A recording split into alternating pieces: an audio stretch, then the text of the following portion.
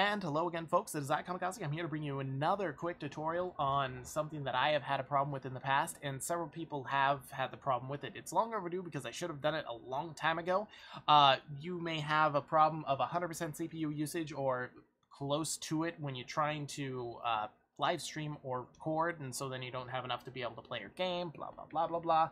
And the reason is pretty simple, but first of all, and I say first of all, if you have a laptop or a desktop and you only have integrated graphics, such as, Intel HD 4000 or any of the sort, this will not help you.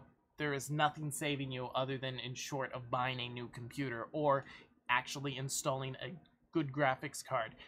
If you have an AMD or an Nvidia card, pretty much any recent one will have this. Older ones, you're going to have to Google that. Because if it doesn't show up in this list, then you're going to definitely have to find out. This is assuming you have all the appropriate drivers installed. So, since I've already wasted a minute of your time, this is how you would fix that.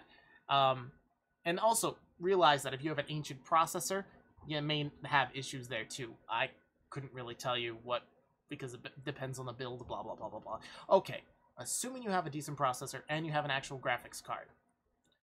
Go to Settings. And as I said, this works with pretty much any kind of software. You go to the output, whatever you choose to do, bit rates, encoding, and so forth. And right here under encoder, mine says NVENC, or NVENC, I don't know how to pronounce it. But it says H.264. That is a hardware encoder that's actually built into the graphics card itself.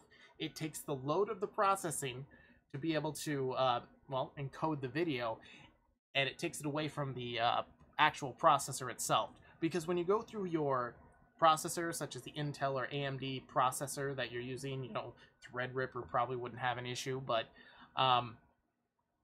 what it does is that's a software encoding, where this uses actual hardware to encode it right off the graphics card. It does not degrade the performance of your graphics card. I don't want anyone to think that.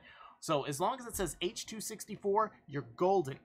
And if it says anything else, just switch it to the H.264 that should be in the drop-down menu. If it's not in the drop-down menu, your graphics card may not have it.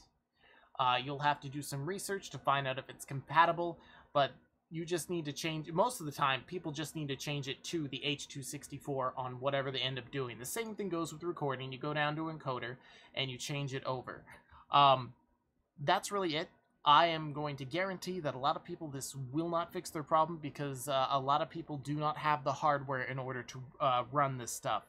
And for them, I am sorry. But for anyone else, I do hope this helps you, and I'll see you all in the next video.